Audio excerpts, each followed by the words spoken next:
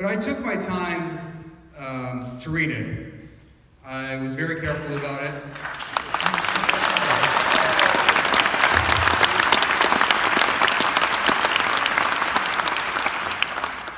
You know, it was released right before the Easter holiday, so just before Good Friday and Easter holiday. And I'm Orthodox Christian, actually, so our Easter was the next week, so I had a whole other week of Holy Week.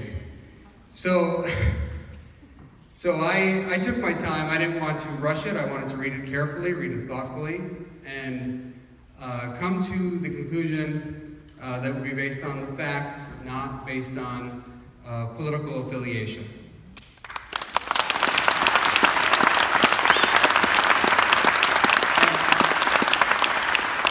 And it was very evident to me from the beginning that people were rushing to conclusions on both sides of the aisle, to be frank, because you had people making statements about it within hours after it was released. And it's a long report. It's 448 pages. Volume 1, it has more Russians in it than there are characters in Game of Thrones.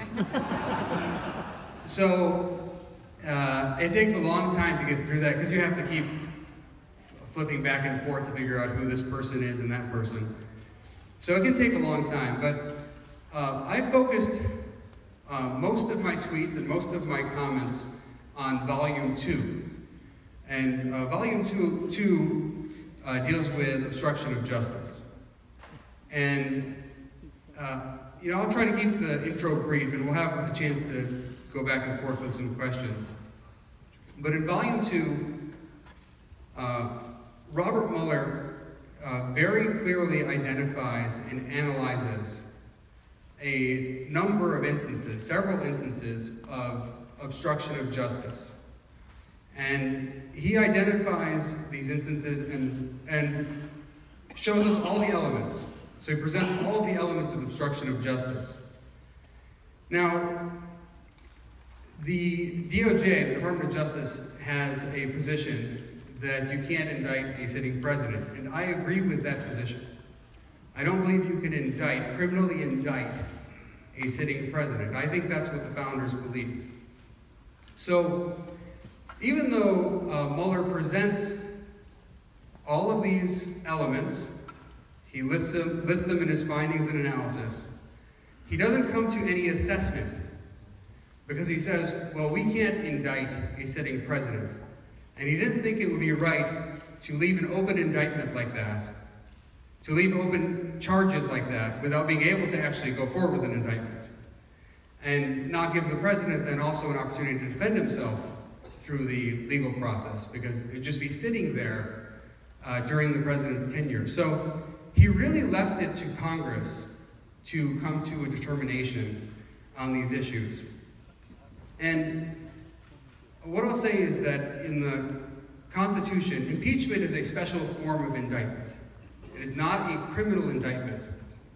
So we're not saying when we proceed with impeachment, if that were to happen, that we are charging the president with criminal counts. It's not about criminality. So even though Mueller's report makes clear that there are elements that meet criminal standard, that's not what impeachment is about. It's a finding that someone has violated the public trust. So the Constitution talks about treason, bribery, and other high crimes and misdemeanors. And when you go back and look at what the framers of the Constitution said, and early American scholars, and even current American scholars, they're pretty consistent on this, that high crimes and misdemeanors refers not to specific statutory crimes. And in fact, when the Constitution was written, there were basically no federal statutory crimes. The federal government wasn't really involved in criminal law. It was primarily state governments and local that would be more involved with criminality. But the Constitution says high crimes and misdemeanors, and our founders meant that as someone who's violating the public trust, someone who's abusing power. They even thought things like maladministration might be impeachable. So someone just not doing their job very well. Now, I'm not sure I would take it that far. I think there are problems with taking it that far, just someone being really bad at their job. But clearly things that violate the public trust are impeachable. Now, when you impeach someone, it doesn't mean that the person is found guilty of what they're being impeached for. It goes to the Senate for a trial. So, for example, President Clinton was impeached, but he was found not guilty of those impeachable offenses in the Senate. I wrestled with this issue quite a bit because to me the conduct was obviously impeachable. So then the question is, do you then move forward with impeachment proceedings? And my biggest concern, I thought about this for a long time. Like I said, I spent a month reviewing, analyzing, thinking about it.